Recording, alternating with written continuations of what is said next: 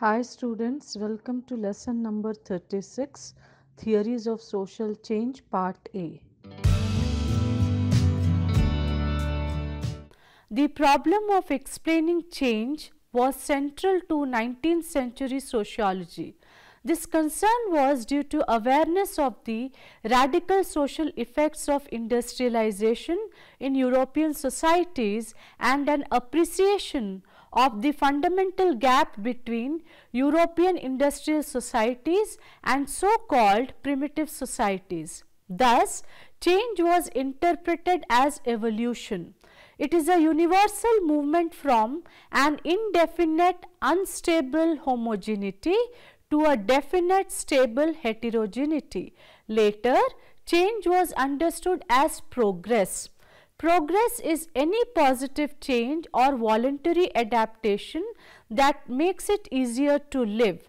Lastly, change is also seen as development, which means a desirable form of social change in which the hidden potential is utilized.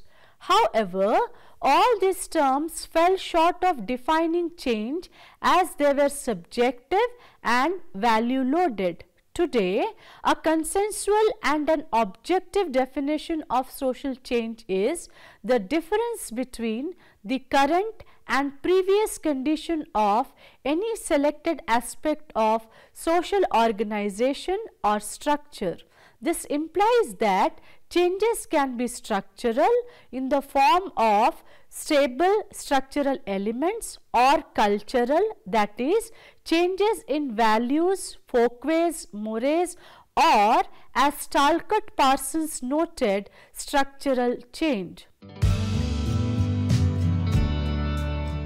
The objectives of this lesson are: explain the evolutionary and cyclical theory of social change, describe the functional theory of social change, elaborate conflict theory of social change, and describe modernization theory of social change. Theories of social change. Theories of change, especially those of 19th century, can be divided into theories of evolution and theories of revolution. Evolutionary, as proposed by Auguste Comte, Herbert Spencer and Emile Durkheim, saw society progress from simple, rural, agrarian forms to more complex, differentiated, industrial urban ones. They targeted the basic stages of development such as military society and industrial society, establishing a direct relationship of the progress of humankind with society's evolution, and saw change as internally driven. Functionalism, especially Parsonian views, to some extent depends on evolutionary theory to analyze change, in that it regards change as the adaptation of social system to its environment through the processes of mental differentiation and structural complexity. The theories of revolution give primacy to class conflict as engine of change. For Marx, change is not an automatic consequence from the change in the economy, that is, mode of production. Class struggle as an active intervention of human beings is necessary. In cyclical theory, Oswald Spengler, Arnold Toynbee and Pithrim Sorokin saw change occur cyclically. The conflict theory, which is synonymous with Karl Marx, and other chief exponents are Ralph Dahrendorf and Louis Koser. Interestingly, they differ from classical Marxism in three ways. Firstly, conflict need not always arise from economic forces. Secondly, not all conflicts are catastrophic. There is scope for institutionalization. Thirdly, conflict is pervasive in all societies. Structural functional or functional theory states that change is consequence of structural strain and is gradual and incremental. Recent theories of modernization explain the global process by which traditional societies achieve modernity. There is also a convergence and divergence theory of social change. Convergence theory sees all societies converge to a point irrespective of their historical backgrounds and social structures, as industrialization requires certain characteristics to function effectively. Divergence theory speaks of the growing separation between the West and non-West cultures, which are of considerable debate and interest. Let us now discuss about these theories, beginning with evolutionary theory. Evolutionary theories. Evolutionary theories of social change are conglomeration of many but interrelated theories of change. The main notion of the evolutionary theory of change is that there is consistent direction of social change of all societies from the original to the final stage of development. The change is from a simple and primitive to the more complex and advanced state. Evolutionary theory also implies that evolutionary change will culminate at reaching the final stage of development. Evolutionary theorists consider change as progress and growth. The theory can be classified into two main categories. Firstly, classical evolutionary theories. Secondly, neo-evolutionary theories. Let us now discuss classical evolutionary theories. The 19th century anthropologists and sociologists have developed evolutionary theories. Although approaches differ among them, there is an underlying principle of convergence of ideas that evolutionary change takes place in a unilinear and similar direction. They largely draw an analogy of the progress of animal life from the simple unicelled organisms to the most complex animal, the human being. They believe that as societies evolve and grow, the functions of its members would also become more specialized, just as the development of millions of body cells to perform specific functions within an interrelated system. The main proponents of the classical theories of evolution change include Auguste Comte, Herbert Spencer. Auguste Comte, a French scholar and founder of sociology, advocated that societies pass through three stages of growth. The first stage is the theological stage, which is dominated by the guidance and principles of spiritual wisdom. The second stage is metaphysical stage, a transitional stage where supernatural beliefs are replaced by abstract principles as socio-cultural guidelines. The third stage is the positive or scientific stage, in which society is governed mainly by scientific laws.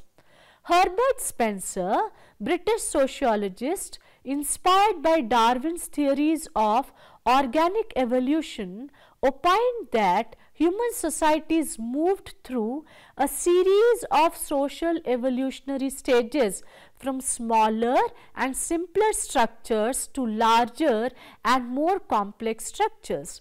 This theory was later known as social Darwinism. The idea of social evolution was well received and popular among the 19th century anthropological and sociological thinkers.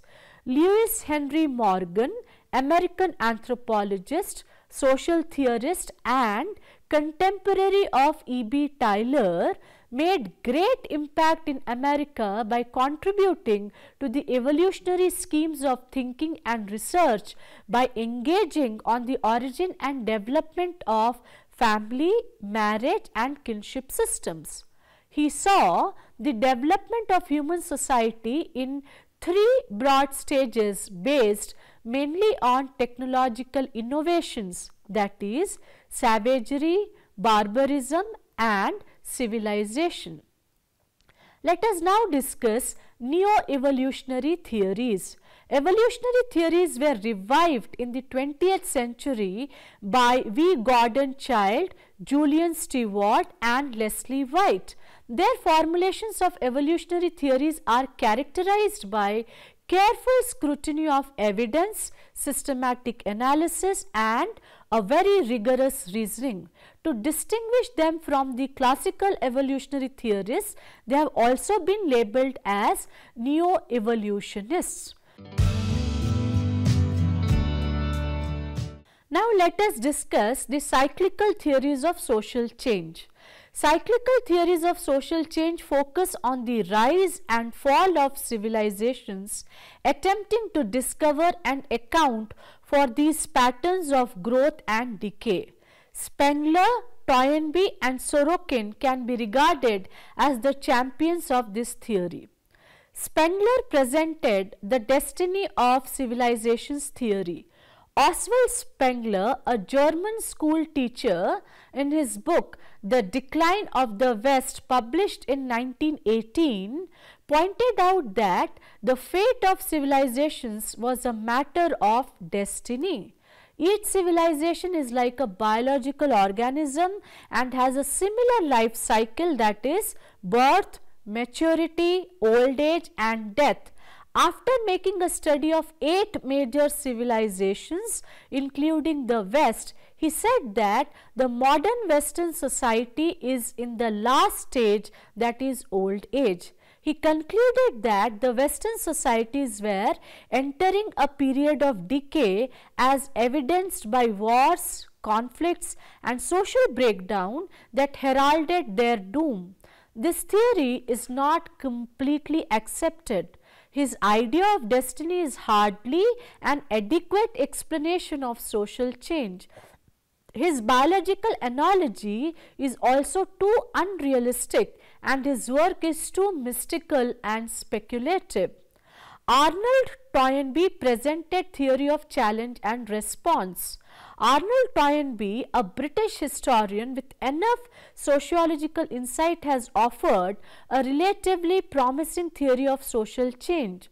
His famous book, A Study of History, published in 1946, a multi-volume work, is based on inputs from 24 civilizations. The key concepts in Toynbee's theory are those of challenge and response.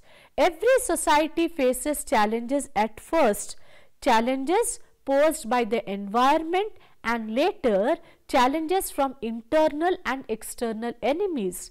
The nature of responses determines the society's fate. The achievements of a civilization consist of its successful responses to the challenges. If it cannot mount an effective response, it dies.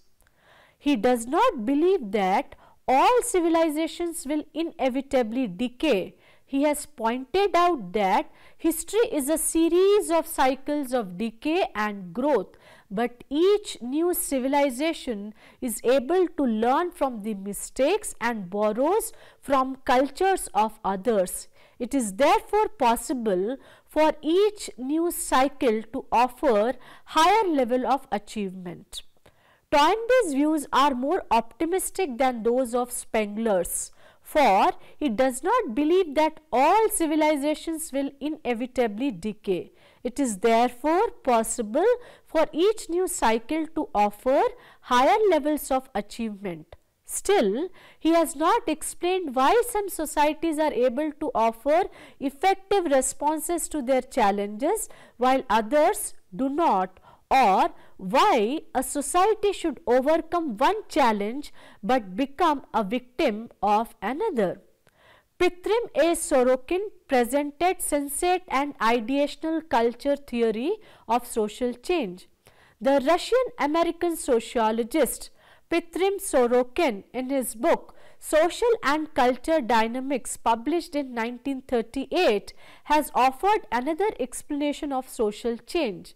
His work has had a more lasting impact on sociological thinking. Instead of viewing civilizations into terms of development and decline, he proposed that they alternate or fluctuate between two cultural extremes, the sensate and the ideational.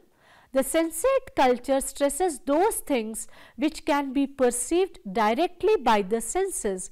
It is a practical, hedonistic, sensual and materialistic. On the other hand, ideational culture emphasizes those things which can be perceived only by the mind. It is abstract, religious, concerned with faith and ultimate truth. It is the opposite of the sensate culture. Both represent pure types of culture. Hence, no society ever fully conforms to either type. Without mentioning the causes, Sorokin says that as the culture of society develops towards one pure type, it is countered by the opposing cultural force. Cultural development is then reversed, moving towards the opposite type of culture. In brief, too much emphasis on one type of culture leads to a reaction towards the other. Societies contain both these impulses in varying degrees, and the tension between them creates long-term instability. Between these types of courses, there lies a third type, idealistic culture. This is happy and a desirable blend of the other two, but no society ever seems to have achieved it as a stable condition. Sorokin's theory has been critiqued since his concepts of sensate and ideational are purely subjective. His theory is in a way speculative and descriptive. It does not provide an explanation as to why social change should take this form. Let us now discuss the functionalist or dynamic theories of social change. In the middle decades of the 20th century, a number of American sociologists shifted their attention from social dynamics to social static or from social change to social stability. Talcott Parsons, American sociologist, stressed the importance of cultural patterns in controlling the stability of a society. According to him, society has the ability to absorb the disruptive forces while maintaining overall stability. Change is not as something that disturbs the social equilibrium, but as something that alters the state of equilibrium so that qualitatively new equilibrium results. He has stated that change may arise from two sources. They may come from outside the society through contact with other societies. Secondly, they may also come from inside the society through adjustment that must be made to resolve strains within the system. Parsons speaks of two processes that are at work in social change. In simple societies, institutions are undifferentiated, that is, single institution serves many functions. The family performs reproductive, educational, socializing, economic, recreational and other functions. A process of differentiation takes place when the society becomes more and more complex. Different institutions such as school, factory may take over some of the functions of a family. The new institutions must be linked together in a proper way by the process of integration. New norms must be established in order to govern the relationship between the school and the home. Further, bridging institutions such as law, courts must resolve conflicts between other components in the system. Emile Durkheim was concerned with the question of how societies maintain internal stability and survive over time. He sought to explain social stability through the concept of solidarity and differentiated between the mechanical solidarity of primitive societies and the organic solidarity of complex modern societies. According to Durkheim, more primitive or traditional societies were held together by mechanical solidarity, which meant members of society lived in relatively small and undifferentiated groups where they shared strong family ties and performed similar daily tasks. Such societies were held together by shared values and common symbols. These societies have people involved in similar roles, so division of labor is simple. Therefore, a similar lifestyle is lived with common shared norms and values and beliefs. They have a consensus of opinion on moral issues, giving society a social solidarity to guide behavior. As there is a societal agreement, there is pressure to follow the value consensus. So, therefore, most do. Industrialization led to population growth and rapidly with urbanization occurring. As society develops, a division of labor occurs. This is when work becomes separate from home and the state organizes the education, healthcare and criminal justice systems. In modern societies, traditional family bonds are weaker. Modern societies also exhibit a complex division of labor where members perform very differently daily tasks. Durkheim argued that modern industrial society would destroy the traditional mechanical solidarity that held primitive societies together. Modern societies, however, do not fall apart. Instead, modern societies rely on organic solidarity, which means because of the extensive division of labor, members of society are forced to interact and exchange with one another to provide the things they need. Society consists of interdependent parts, each of which helps to maintain the stability of the entire social system, which has a tendency to seek equilibrium and balance. Imbalances mean system has to adjust to new equilibrium. Social change is means to get from one state of social stability to another. Traditional societies move from traditional values, kin ties to industrialization with weakened kin ties and individualism. Evolutionary theory as proposed by Auguste Comte, Herbert Spencer and Emile Durkheim saw society progress from simple rural agrarian forms to more complex differentiated industrial urban ones.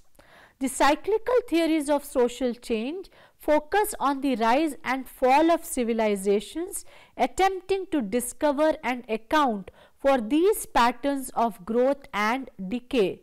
Spengler, Toynbee and Sorokin can be regarded as the champions of this theory.